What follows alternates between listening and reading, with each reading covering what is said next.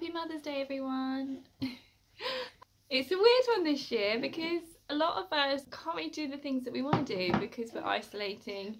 Some of you might not even be seeing your mums or children, and that's super sad. So it's going to be a weird day. It's certainly, it just feels weird because like we're really limited on what we can. Thank you. Oh, look, an orange in a cup. So yeah, we're really limited in what we can do this year. Yeah, some of you won't be able to do the things that you want to do, so it's going to be strange. It's going to be a strange day, but I really hope all my mummy friends and my wider kind of network of mums out there who watch my videos, I really hope you're having a good day, and I hope that you can find something in the day to do that you like to do, whether it's kind of having some you time to read a book or listen to a podcast or just spend some time with your family. Whatever you're going to be doing today, I really hope you can make the best of it and have a really good day. And I hope that you at least have a bit of cake or chocolate or something, which I'm planning on doing later.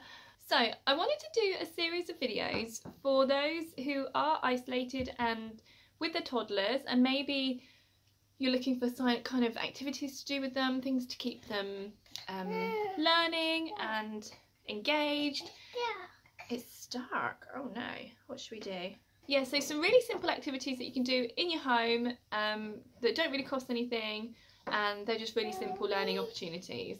So being a childminder, I'm kind of used to being at home with the children, and we kind of set up activities, thank you, daily, and I'm used to the whole kind of learning process, and thanks, I'm going to run out of space in a minute.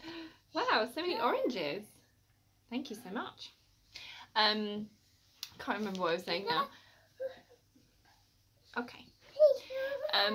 Yeah, so some of you might not be used to, if the child goes to the nursery or childminder, you might not be used to spending much time kind of setting up activities for them and that kind of thing. So I just wanted to kind of say, it really doesn't have to be complicated. We want to keep it really simple. I don't like anything complicated or that costs a lot of money, or you know, where you have to buy a lot of stuff. So I'm going to keep it really simple, and I'm going to group it into different learning areas. So today's video is going to be on colours. So if you've got a toddler that is into colour recognition and is starting to learn colours, then this will be the video for you. Orange. So the first activity around colours is a colour hunt, I guess.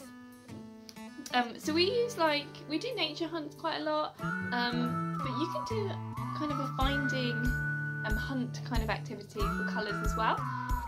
So I've shown these in a previous video. It comes in a little bag like this. It's a pack of cards, and they all have different things for a child to find, but inside them they also have colours as well. We've got lots of different colours, but I'll just show you these two. You can make these yourself if you don't have any flashcards or this type of thing in the house, or you can just, yeah, I mean, if you've got a printer, you can print off something like this, or you can just find some coloured card or paper and just cut it out so they can see the colour on there. You can write on the name of it if you want to, so they can start to kind of recognise that word. And then all you do is you kind of give them a card and get them to find colours that match the card around the home. So it literally costs nothing, and it's a really fun activity for them to kind of engage with their environment. It's a sensory activity as well, so it's getting them looking around and finding particular colours. And if they're items that they can bring to you, then you can also look at different shades. Because if with orange, you know, you've got like this kind of orange, and then there'll be other shades of orange. You can talk about all the different shades, and you can even categorise them from like light to dark or whatever really. So there's kind of, it goes from simple to kind of more complex, and you can kind of build on that activity to make it more interesting or to kind of include more learning opportunities.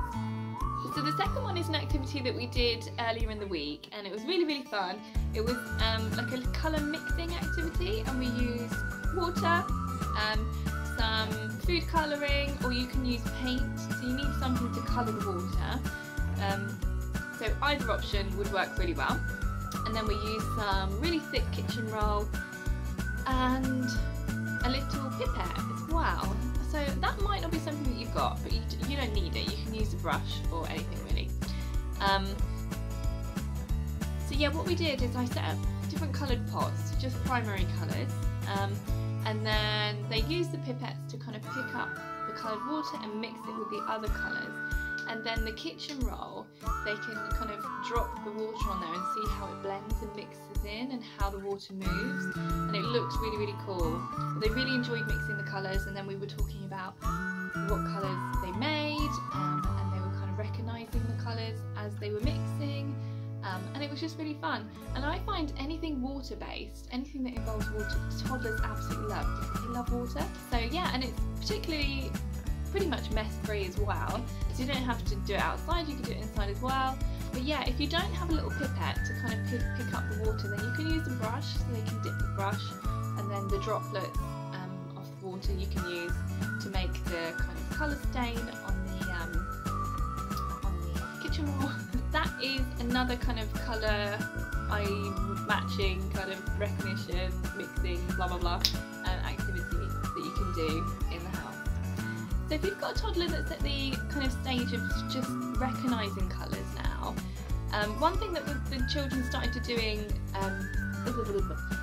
do off their own kind of back really, which is the best way, if the child starts showing an interest, it's the best way to kind of for them to learn, because it's something that they're interested in and they're engaged in already. So if you can pick up on little things that they're showing an interest in, you can kind of build on those and extend their learning.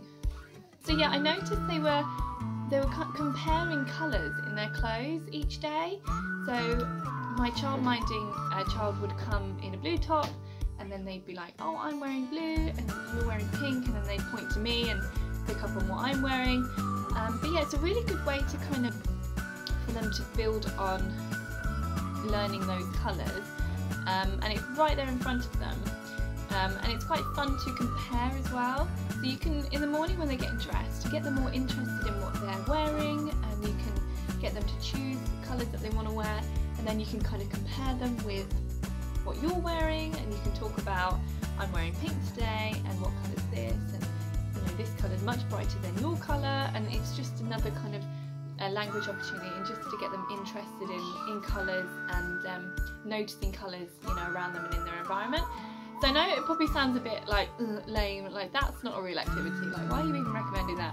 And I promise I'm not trying to fob you off, but honestly the most simple things are the most effective, and children learn in a really simplistic way, so you don't need to overcomplicate it when it comes to learning particular things. I always recommend picking up on their interests, you know, first. I'm probably not trying to fob you off with like a made up rubbish activity, because the kids really enjoy it, and it's really fun, so yeah, give that a try. So the last one, if you've ever, I don't know if you've ever heard of like a mystery bag or like a treasure bag, and they use them a lot in Montessori. Usually it's a bag and it's filled with some random objects, and it's more of like a sensory activity. So a child will put their hand in, they'll try and figure out what's in there before they pull it out, and then it's kind of using all their senses to kind of recognise what it is. Yeah, what did you say, Baba? You want to do your video? You want to do a video too? You can be in Mummy's video if you like. You can also do this kind of like treasure bag, mystery bag with colours as well. So you can put lots of items in the bag and then pull out, they can reach their hand in, pull out an item, and then they can talk about what colour it is. And you can also then group them. So if you had maybe baskets with like a coloured card in there, they know which basket to put them in as they pull them out, or you can just lay them out, you know, on a mat or something, or a piece of paper, and they can put it on the paper, you know, when they find where it goes.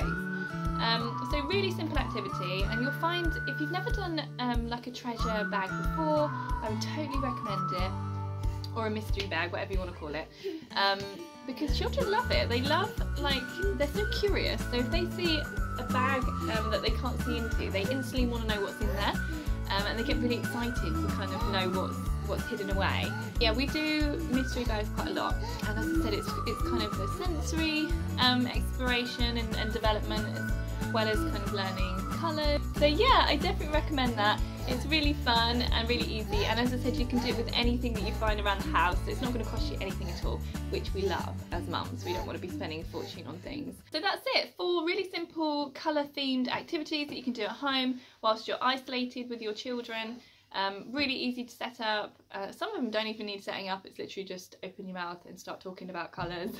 So yeah, hopefully that's helpful. I'm going to be posting 3 more videos based on different kind of indoor isolation activities that you can do with your toddlers over the next few days, and I'm going to group them into kind of learning categories. So the next one I think is going to be arts and crafts, and then I'm going to do a sensory one as well. But yeah, look out for those, and thanks again for watching. If you're new, then don't forget to subscribe, and I hope that you are all doing well in your kind of isolation journey. It's a weird experience for us all, but I hope you and your families are happy and safe and making the most of it.